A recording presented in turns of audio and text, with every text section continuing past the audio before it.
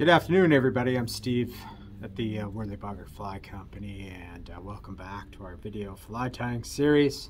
Today I'm going to show you Tim Irish's Irish Stacked Wing Caddis fly. I'm going to tie the adult version, and then going to show you the glass bead emerger version. Tim was legendary, around the Yakima River here in central Washington. And he was a huge proponent of polypropylene yarn. He loved to tie his flies with this floating yarn because of its ability just to the ease in which it cast, and then the floatability of it. He loved to tie parachute patterns and integrate wings, polypropylene into the wings of his flies. So this is a great caddis pattern. And again, you can fish the adult version of this along with the emerger trailing behind. It's caught thousands and thousands of Yakima River trout, created by the master himself. So I'm honored today to show you how to put this together. And if you want to read more about Tim's knowledge, you can hit the link on the web page there, and you'll see the article that he penned in Northwest Fly Fishing magazine. So stay tuned. I'm going to show you how to tie the Irish Stacked Wing Caddis and Caddis emerger.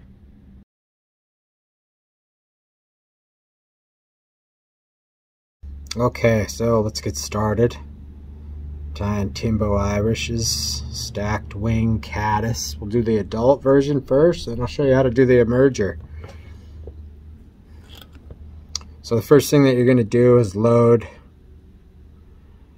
standard dry fly hook into your vise. This happens to be a Gamakatsu S10B size 14. You can tie these in, probably, I don't know, 12s through 18, or whatever size caddis that, you may be encountering wherever you happen to be fishing caddis hatches.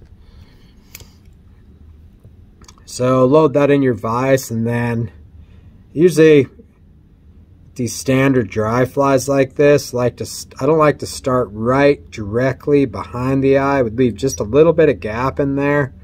It gives you a little bit of room at the end just to kind of finalize everything and finish your fly. So just lay down a nice thread base there so everything binds together real well. When you're building your fly, it has something to grab onto. You won't get a lot of turning and twisting with your flies. So our first item here that we're going to apply is some Antron yarn. So you're going to want to cut just a small little sliver of yarn off. This might even be, Tim didn't like it really thick, so you might even want to shed a little bit out of there. Just have just a small little trailing shuck here behind. So we're going to take that up, and basically your tails want to be about the same length as your shank of your iron there. So just lay it right up on top. Get your measurement. Switch hands, and then basically what you're doing is you're just matching the tail or the trailing shuck to the color, the body of your fly. So tie that in, bind it down really well. This is 12-aught Vivus, so it doesn't build super strong, but it doesn't build a lot of bulk on your fly, which is really nice. You get the strength of like a 10-aught thread. but you don't get the bulk, the added bulk, you know, especially for your dry flies, you know, and you want to keep them proportionate and thin-bodied. Okay, so Tim liked to tie this in a couple of different colors. Of course, here on the Yakima, we got a couple of different colors of caddis, especially in the spring and May. For Mother's Day, we have an olive-bodied, dark-bodied caddis, and then we have a tan sedge caddis, weedy sedge. So you can tie them in olive or tan, black, brown. Again, whatever you need to do to match wherever you happen to be fishing. If you're going to be tying this for the yak, it's good to have them in tan and olive. So I'm going to take some Antron yarn, which of course everybody knows the name LaFontaine, Gary LaFontaine. He discovered Antron yarn. If you don't have caddis flies, that is the Bible of caddis flies. I mean, he was the man. He was the caddis fly guru. Basically, almost all fly patterns, all caddis fly patterns that are developed, you know, since the 80s and 90s and the 2000s, even today, are all based on stuff that he came up with. So if you haven't read Caddis Flies, I would highly recommend getting it. It's a great book. Unfortunately, it's no longer being published, but you can still find it for sale. So if you don't have a copy, I would scoop it up quickly, because you can learn a ton from the master himself there, Gary LaFontaine. So Antron yarn, we know traps air bubbles. So thank you, Gary, for that.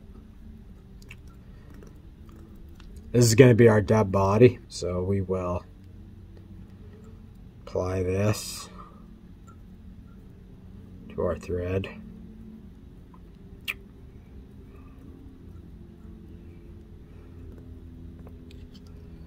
And start wrapping it forward, building your body. Keep the proportions, and kind of as you move forward, you can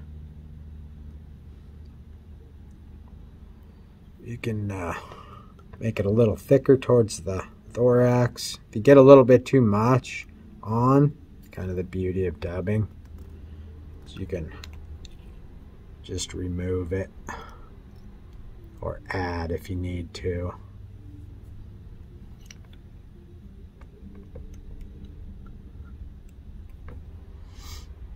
Okay.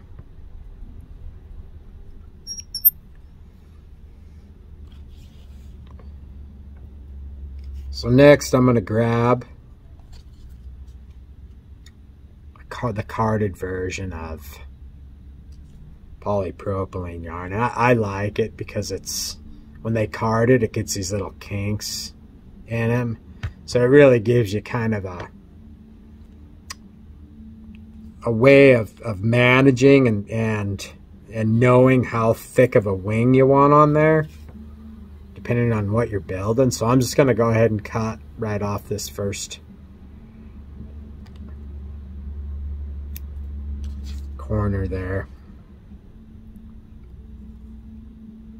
So you're going to have just a small little shank of, and we like the gray, the darker version. But, you know, even though tan caddis, you know, have a tan body, they'll have a dark wing on them. So this polypropylene, you know, does a great job of imitating that caddis wing. Of course, this is floating yarn.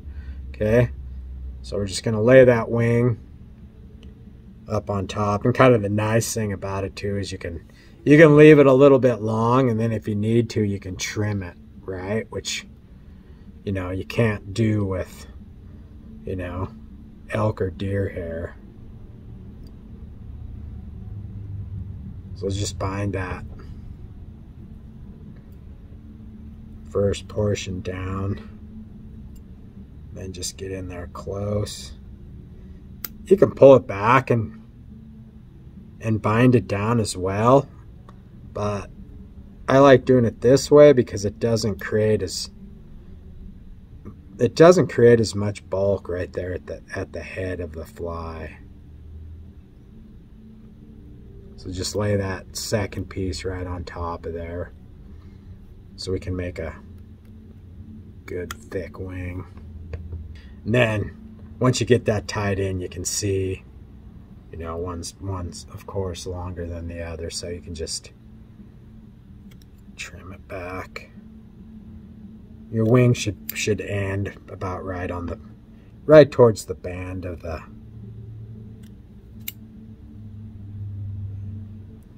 your hook.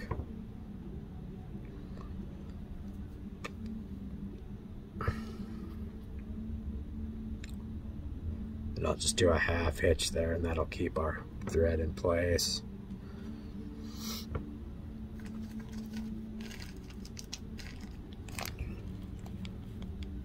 Then next I'm going to grab some white dubbing. This is Senyo's laser dub. Tim liked to use this, or he also liked to use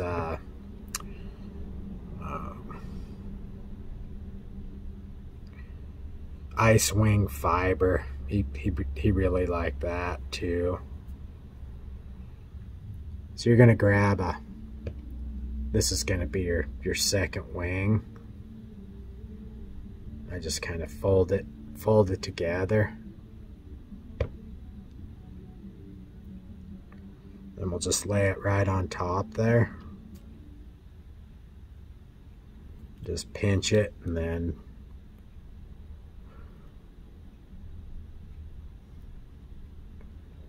just bind that down.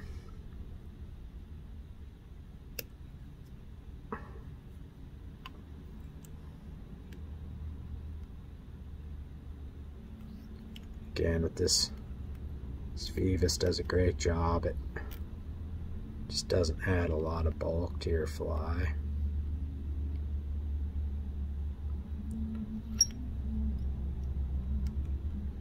Get that in place.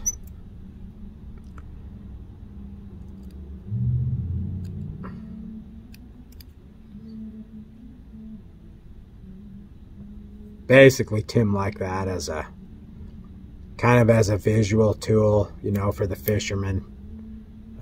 You know, because a lot of times you're fishing caddis, you know, in the shade, or you're fishing them in the evening, dusk, you know, up until dark. So it helps you, you know, keep track of your fly located on the water, you know, as you're fishing it. So next thing we're going to do is grab a brown or a furnace hackle, sized. Strip off the fibers there, expose the quill, and lay it in on the side.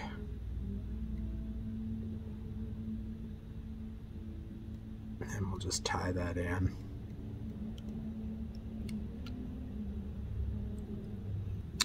Then next we'll take just a small amount of Antron dubbing again, and they're same as our body color. We're just going to lay this down here in the thorax just to give kind of a binding agent for the hackle to kind of ride on and sit on. Next we're going to grab our Antron yarn again. Same as our body color. So since this is tan, we're just going to take a small amount and lay in here on the thorax, just for a place for our hackle to lay. It'll make it more durable.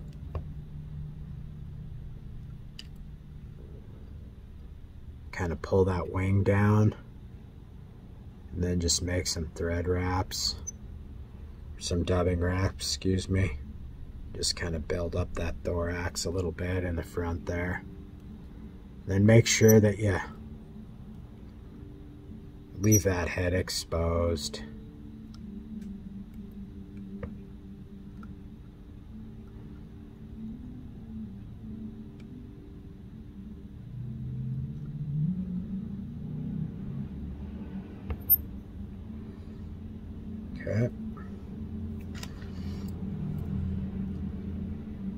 next we're going to wrap our hackle, so if you need to, grab your hackle pliers. Unless you got a long saddle, you can do it by hand. We're just going to do tight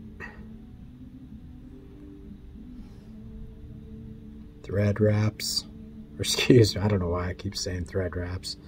Just keep wrapping the hackle forward there.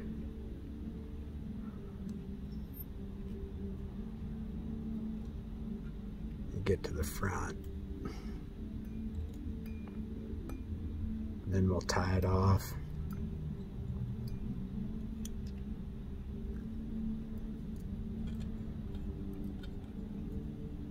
To adjust these little small flies kind of in your vise. Finish off the head.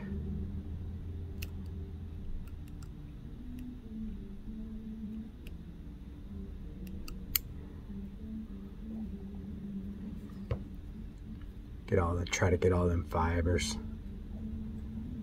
around your eye so it doesn't impede your tippet.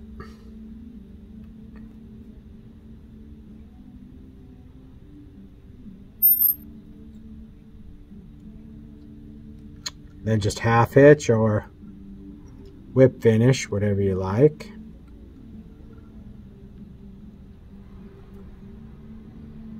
Them fibers out of there. And cut her off.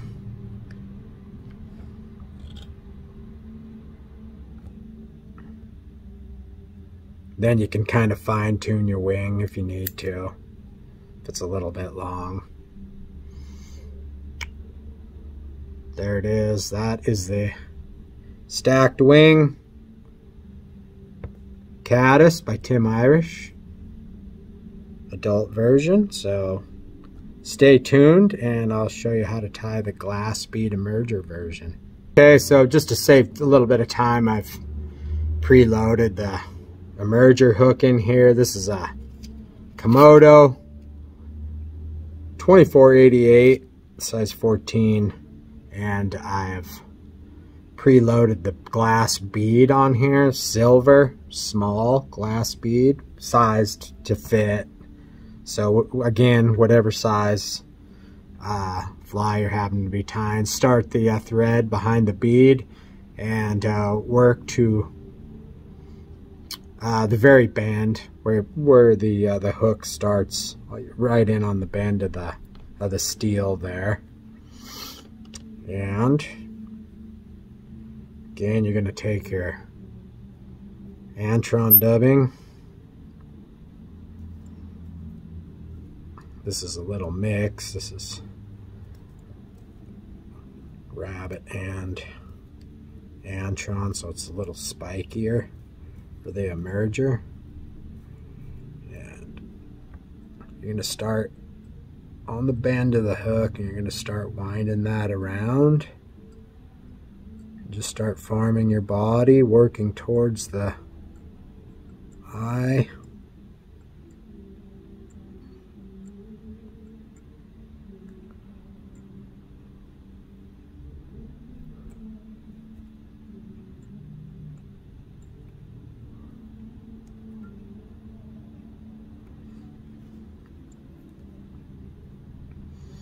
We want that front just to be a little bit plumper, so we'll add just a little bit of dubbing there.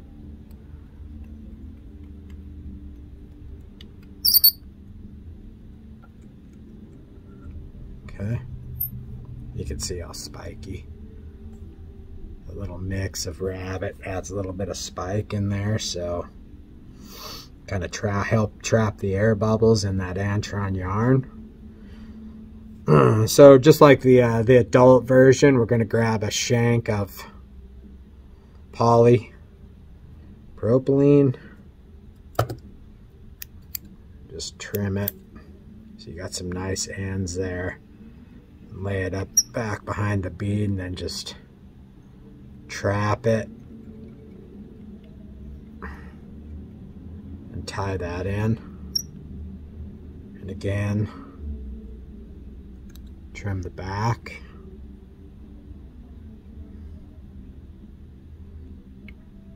You can kind of see I get that pinching motion.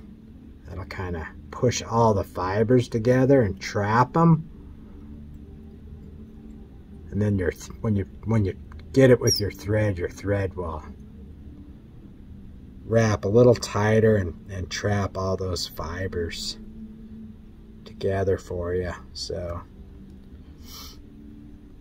just try to cut them as even as you can there. Again, you can, the nice thing again that Tim liked is it's quick, it's easy, great guide fly. Doesn't take a lot of time to tie.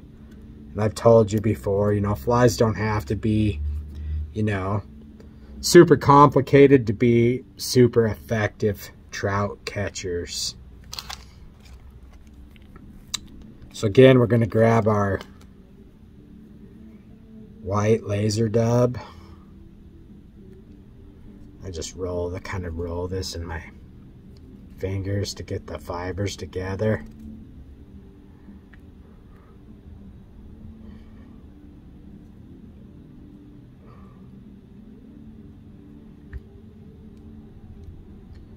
I'll lay that up on top. Trap it. Tie it in. Tim liked that silver bead too because of the air bubble effect. If you know about caddis, you know what I'm talking about. If you don't, well, we've got a little homework to do, reading about caddis and their air bubble.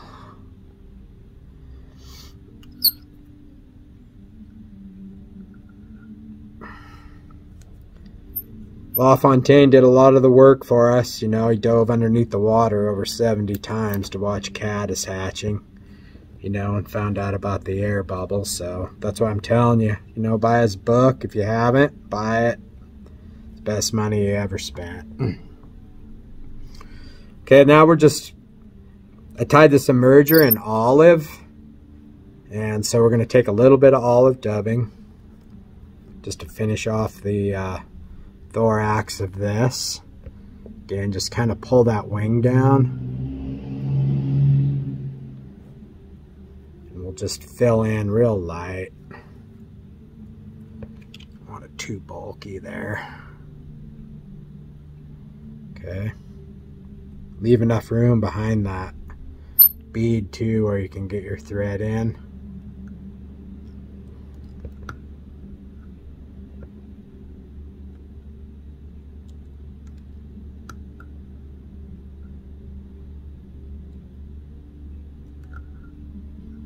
Half hitcher.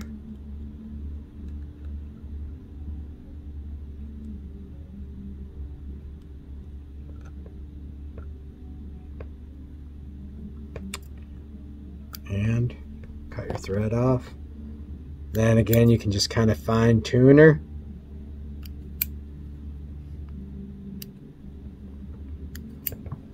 And now there's your emerger. So you can fish this tandem with the adult version of Irish's Stacked Wing Caddis. You can fish this behind, another, as a dropper fly, behind a point fly, whatever you like. It's killer. It like I said, it was caught thousands and thousands of Yakima trout. So there you go. Irish's Stacked Wing Caddis and Caddis emerger. Miss you every day, Timbo. So tie some up, pass it around, share it. Appreciate it very much.